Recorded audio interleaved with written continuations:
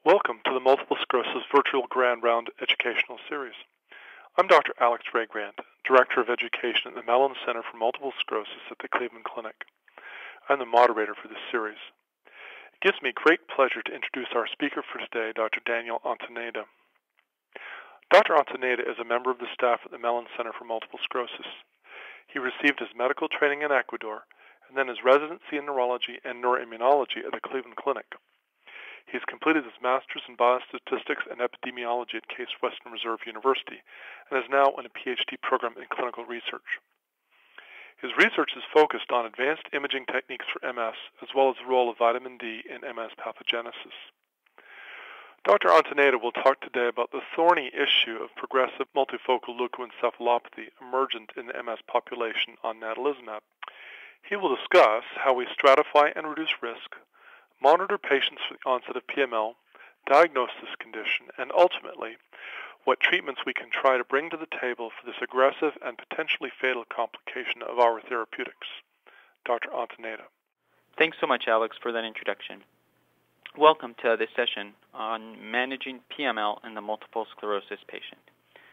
My name is Daniel Ontaneda, and I will be walking you through this interesting topic over the next 30 minutes. On this slide are my disclosures. I received consulting fees from Acorda Therapeutics, Biogen Idec, Alkermes, Genzyme, and Novartis. I would like to acknowledge the aid of Dr. Robert Fox, one of the staff members at the Mellen Center, Cleveland Clinic, for his discussions on this topic and contributions to the current presentation. So I want to start out with a case, just so we can pique everybody's interest in this topic. So a 42-year-old female patient with relapsing remitting multiple sclerosis who has been on natalizumab treatment for the past 5 years. She has been stable clinically and radiologically. She now presents with worsening cognitive complaints and vision disturbance. What additional information is key to guide the following steps in diagnosis is the first question I want to ask. What laboratory or imaging studies are needed? And third, should empiric therapy be started for suspected PML? What we'll try to do is answer these three questions during the course of this lecture. The learning objectives are to review the pathophysiology and risk of progressive multifocal leukoencephalopathy, which I will be referring to as PML from here on out, in natalizumab-treated patients. We will identify the steps to recognize and diagnose PML in patients with multiple sclerosis, and we'll also recognize the management options for emergent PML associated with natalizumab treatment. Progressive multifocal leukoencephalopathy, or PML, is a rare complication of natalizumab treatment. It is caused by reactivation of latent John Cunningham virus. Initially, PML was described in patients with AIDS. It was initially described to have a high mortality due to the fact that AIDS was mostly a condition that was not possible to treat back when this was first described. And in multiple sclerosis, PML does have a high mortality, but not quite as high as initially described in AIDS patients, 20 to 25% of patients in natalizumab cases. There's no proven effective treatment for PML, and it is thought to be related to decreased CNS immune surveillance associated with natalizumab treatment. Just to review a little bit, the mechanism of action of natalizumab. Natalizumab is a monoclonal antibody which binds to alpha-4 integrin and blocks lymphocyte adhesion to endothelial cells, thereby decreasing the influx of lymphocytes into the central nervous system. The pathophysiology for the development of PML is still quite debated. There are schools of thought that consider PML to be caused by a reactivation of JC virus, which is latent in brain tissue, and when a patient is treated with natalizumab, it is possible that the decreased immune surveillance in the brain causes uncontrolled viral replication and therefore the development of PML. An alternative hypothesis suggests that the activation of JC virus may actually occur in the periphery, and that could be in the bone marrow. It is known that natalizumab has effects on the bone marrow, and a competing hypothesis is that natalizumab may increase the replication of JC virus through indirect mechanisms in the bone marrow. Of the two schools, or of the two hypotheses, certainly the hypothesis of JC virus being latent in brain tissue and then growing in brain tissue after exposure to PML is the one which is currently favored. How to determine the risk for PML? There are three main factors that determine risk of PML in natalizumab-treated patients. That is the presence of latent JC virus infection, which can be determined serologically, if there has been prior immunosuppressant use, and duration of treatment with natalizumab. So let's move on to case number 1. 57-year-old female with relapsing remitting multiple sclerosis has been on natalizumab for 4 years and was previously exposed to mitoxantrone therapy. JC virus serology is positive, but she wishes to continue treatment. Which of the following would be most accurate in terms of her risk? A, risk for PML is 0.1 in 1,000. B, the risk for PML is 5 per 1,000. C, the patient is not at risk for PML as she was previously treated with mitoxantrone. And D, risk for PML is approximately 11 per 1,000. The answer here is risk for PML is approximately 11 per 1,000, and we will review this data in the following slides. So, patients who are JC serology negative have a risk of more or less 0.1 per 1,000. More technically correct would be 0.07 in terms of the last data. And then for patients who are JC virus serology positive, we have broken down the risk of PML based on duration of treatment that you can see in the second column and the presence or absence of prior immunosuppression in the third and fourth columns. So patients who are treated for the first 24 months without prior immunosuppression have a risk about 0.7 per 1,000. Patients treated for 25 to 48 months with no prior immunosuppression have a risk of 5.3 per 1,000.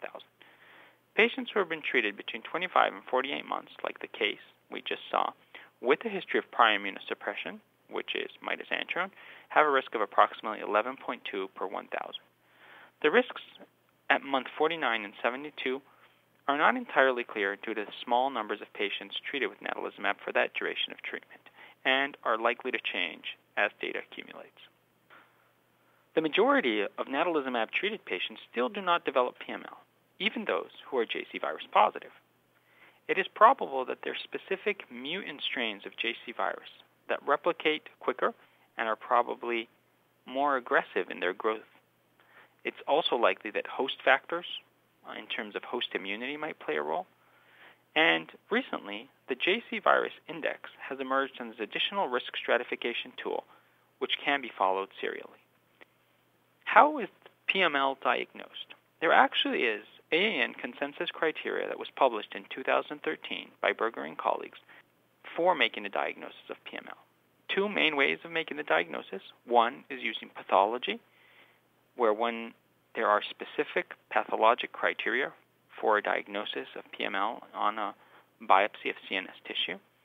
And the second way of diagnosing is without pathological confirmation. This can be done using clinical, radiological, and laboratory, mostly CSF features. So, how do we recognize PML? The clinical manifestations typically begin with cognitive symptoms. Behavior changes are common. Motor symptoms can occur. Gait abnormality and incoordination, sensory loss, language or speech disturbance, visual symptoms, headache, and occasionally seizures and paroxysmal events, which are not uncommon. Radiologically, what does PML look like? It is associated with increased T2 flare signal on an MRI. Typically, the lesions of PML are hypointense on T1. They typically are bright on diffusion-weighted images. There's a relatively little mass effect associated with PML lesions. And enhancement is possible, but is not common, especially on early presentation of PML. The lesions typically do involve the great white matter junction, and the frontal lobe is a predominant location, but we know that PML can affect multifocally, and it also affects atypical locations, including cerebellum, brainstem, and even basal ganglia. Here is an example of PML. This is a patient who was treated with natalizumab. You can see the minus 18 months. There's not really much signal change. When you see minus 6 months, it's unclear if there's any early changes. And then at onset of PML, you can see a T2 flare abnormality in the left frontal lobe, which is spanning the great white matter junction and has minimal mass effect. As you can see on the bottom row of MRIs, it is not associated with any contrast enhancement, and it is hypointense on T1 imaging. How do we recognize PML from a laboratory standpoint? CSF testing using ultrasensitive PCR for JC virus has a very high sensitivity, up to 95%. The NIH lab also conducts specific JC virus PCR, called the major lab, and has high sensitivity. White blood cells typically are less than 20, and there can be high protein, but it is not unusual for the protein even to be normal. Serum JC virus is not really helpful in the acute setting of diagnosis. And another point is that negative CSF JC virus PCR does not exclude the presence of PML. The diagnostic criteria allow for definite, probable, and possible categories of diagnosis of PML. When clinical features, imaging features, and CSF JC virus PCR is present, a definite diagnosis can be made. If there is clinical features, but there are no clinical features compatible with PML, but imaging features are negative, but JC virus PCR is positive, this would be a probable diagnosis. And likewise, if there is no clinical features, but one can see early imaging changes of PML and positive JC virus PCR, that would also mean a probable diagnosis. A possible diagnosis typically occurs when there is only positive JC virus PCR or when there is positive clinical and imaging features in the absence of JC virus PCR and CSF. What are diagnostic pearls to take into account in cases of PML? Any clinical relapse on natalizumab or any new T2 lesion development should be an alert sign to the possibility of PML. Screening of symptoms prior to natalizumab infusions are key for early identification of possible PML. Infusion nurses should be trained to recognize these early clinical signs and symptoms of PML and call physicians promptly for evaluation prior to natalizumab infusions. MRI changes are likely to predate clinical symptoms, hence it's very important to frequently monitor these patients with serial MRI. Currently at our center, MRIs are conducted every 6 months in patients who are treated with natalizumab, and in high-risk groups can be conducted even every 3 months. Let's move on to case 2. Same patient, after weighing her options, decides to continue with natalizumab. Routine MRI of the brain shows a large lesion in the gray-white matter junction of the right frontal lobe, which is non-enhancing and previously was not present. She has no new symptoms. What is the best course of action? Continue natalizumab as her symptoms have not changed. Obtain urgent CSF and await JC virus PCR. Start high-dose corticosteroids for presumed silent MS brain lesions. Or obtain urgent CSF and start plasma exchange empirically. As an answer for this question, I have marked D, although certainly B would be an option. The key point here is that CSF needs to be obtained urgently for confirmation of PML infection, and the decision to start plasma exchange empirically will be based on the clinical suspicion for PML present based on the history, physical examination, and imaging features. Now we are going to enter the main topic of this lecture, which is treatment of PML and MS. Treatment of PML and MS typically involves a two-pronged approach. On the one hand, antiviral therapies, and on the second hand, immune reconstitution. There are significant challenges to developing treatment strategies of PML. One, it is difficult to culture JC virus in the lab, and therefore knowing which agents are most effective against it is somewhat of a challenge. Second, there's no adequate animal model for testing of therapies, and therefore identification of molecules or compounds is made more difficult. And third, PML is a relatively rare disease. There's not a lot of cases, and therefore there's lack of good treatment evidence to guide therapy in individual patients. Antiviral therapies for PML are used commonly and can be broken down into basically 4 main groups. One are nucleoside analog antivirals. These are medications such as cytarabine, cidofovir, and a new agent, CMX-001, which is actually a derivative of cidofovir. We also have 5-HT serotonin receptor antagonists. These include risperidone and mirtazapine. And we also have cytokine-based therapies, including interferon alpha. One note of caution should be that interferon alpha can actually worsen underlying MS, and therefore is not a treatment which is typically used in the treatment of PML associated with natalizumab. Mefloquine, an antimalarial agent, is also known to have antiviral properties active against JC virus and can be used. Let's go through a little bit of the information regarding these therapies. So for cytarabine, there was a trial that examined its use in PML, and it actually failed. Cidofovir had a trial that was actually negative, plus showed marked toxicity. In terms of cytokines, interferon alpha, a trial was conducted and did not show positive results. And antimalarials such as mefloquine had a trial, but it was stopped due to lack of efficacy. The bottom line here is that antiviral therapies on their own are probably not sufficient to treat PML. It is not clear that there is a therapy that actually makes a difference in terms of an antiviral effect on the course of PML, but these therapies are commonly used, irrespective. The mainstay of treatment for PML is actually immune reconstitution.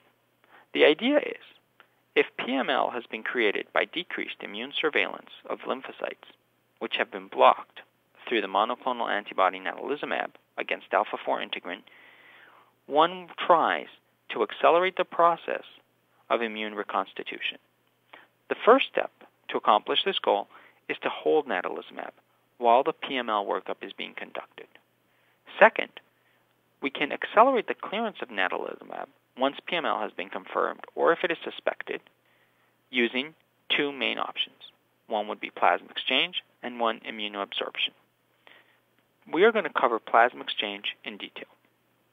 So, the question of is plasma exchange effective at increasing the clearance of natalizumab has actually been studied in 2009 by Kotri and colleagues.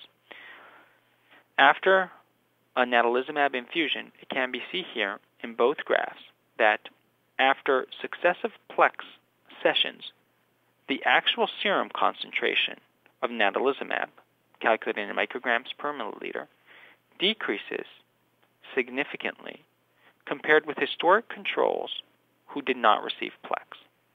And the idea is that in many of these patients, by 21 days, the concentration of natalizumab was below 5 micrograms per ml. Now the second question is, sure, we can wash natalizumab out of the body and we can decrease the concentrations of natalizumab, but the other question is, well, what happens to the alpha-4 integrin molecule? Does it remain saturated, or does plasma exchange actually have an effect? So, this can be observed in the graph on the right side, where we are looking on the x-axis as the time point, and on the y-axis at the mean alpha-4 integrin saturation percentage. And you can see that the patients who were plexed to a low, less than 1 microgram concentration of natalizumab, those patients tended to desaturate, those patients are in blue, and tended to desaturate the alpha-4 integrin receptors rapidly, compared to those patients who had historic controls in black, or the patients who had plex with a goal concentration greater than 1 micrograms per ml.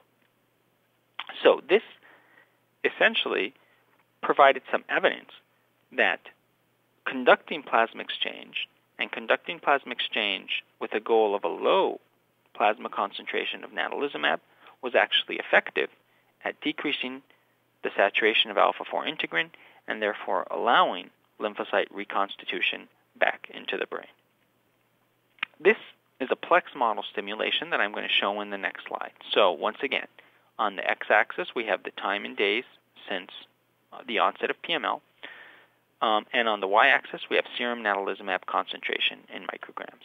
So you can see that a patient who has a natalizumab concentration right after a treatment, which is indicated by the arrow, a treatment of natalizumab, probably can peak up anywhere between 100 and 140 micrograms per ml. This will drop slowly over the course of 7 days as natalizumab, as the second dose of natalizumab is awaited. And in this hypothetical situation, a patient would have developed symptoms close to day 7, and plasma exchange would have been initiated. As you can see, with each successive plasma exchange session, there is a further drop in the concentration of natalizumab in serum, until after the fifth plasma exchange session, there is a very low to undetectable concentration of natalizumab left. This is the point indicated in purple, where there is less than 1 microgram per ml of natalizumab. And you can compare this with the saturation of alpha-4-1 integrin in the darker gray area. Once again, with plasma exchange, there is a transient drop. With each successive treatment, there is a further drop in the alpha-4 integrin saturation, which is indicated by the label on the y-axis on the far right of the graph. And furthermore, you can notice that in a patient in a historic control, for example, a patient who would continue natalizumab, who would stop natalizumab and not get plasma exchange, the time to reach the less than 1 microgram per ml concentration would take 97 days instead of the approximately 15 days that it takes with natalizumab.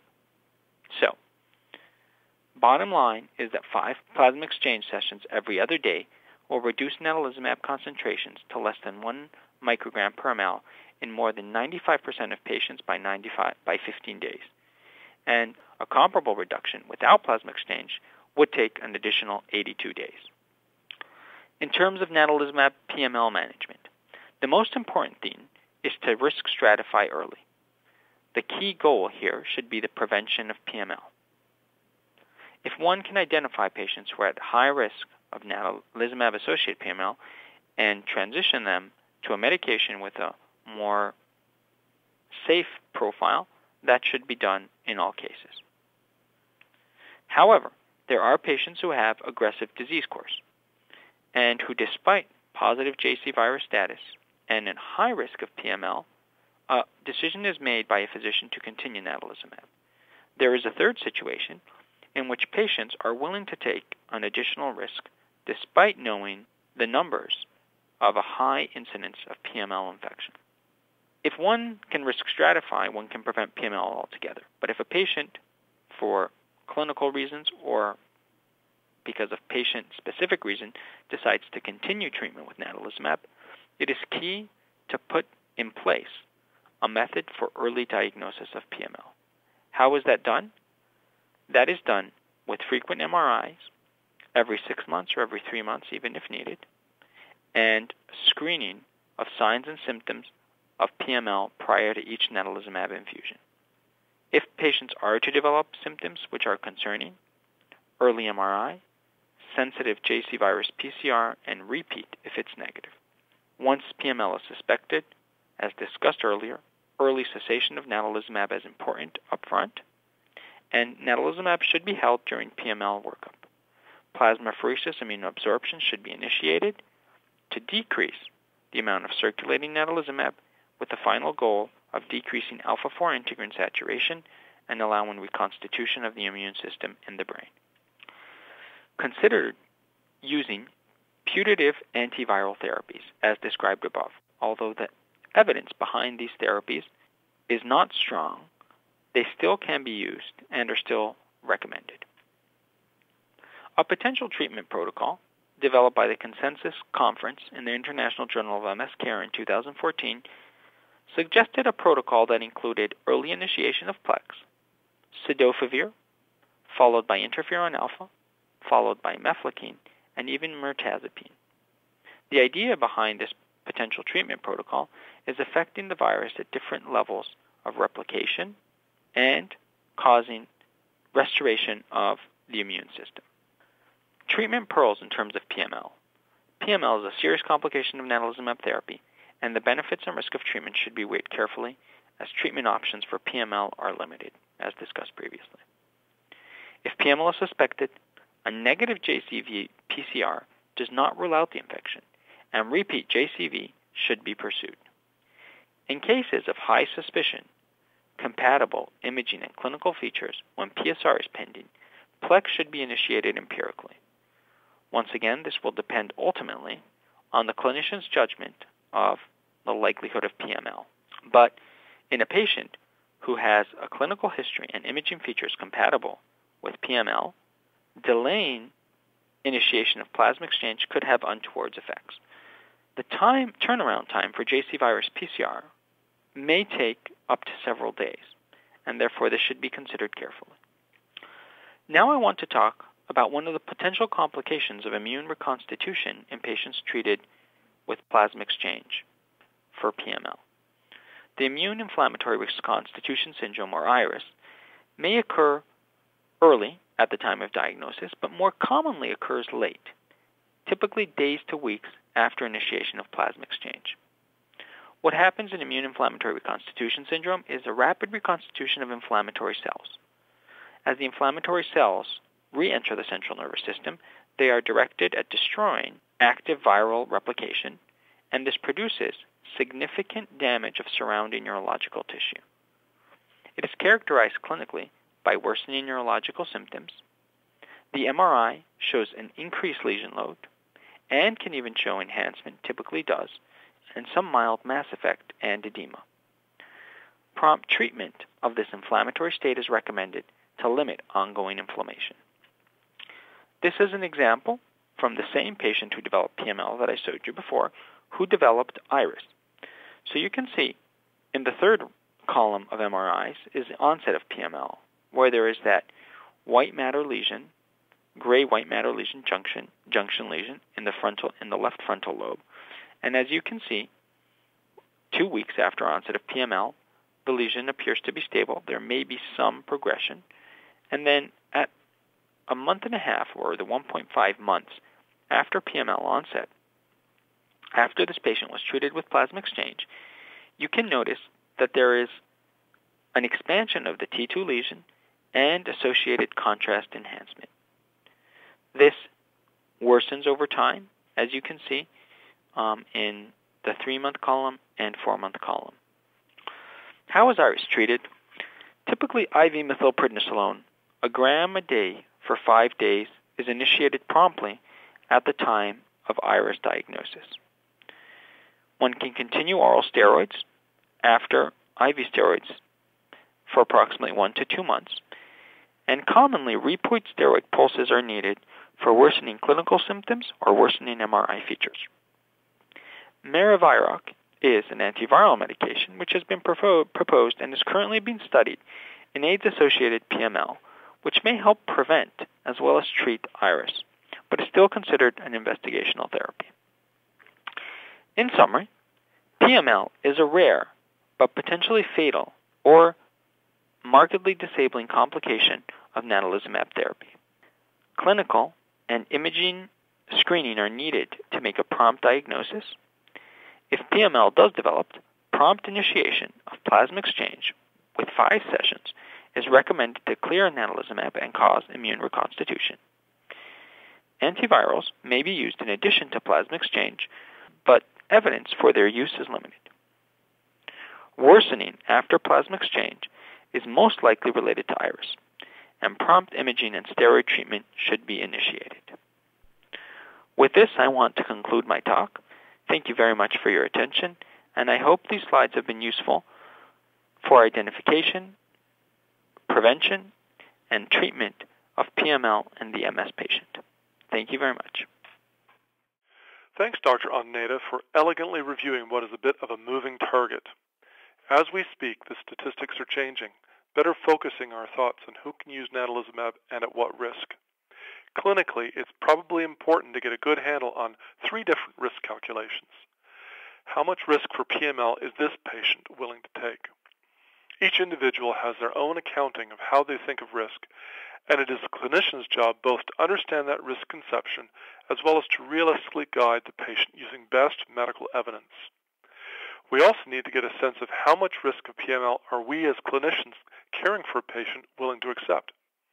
Would we be devastated if one of our patients got a severe case of PML, or would we count this as a reasonable cost for the many other patients that are helped by this therapy?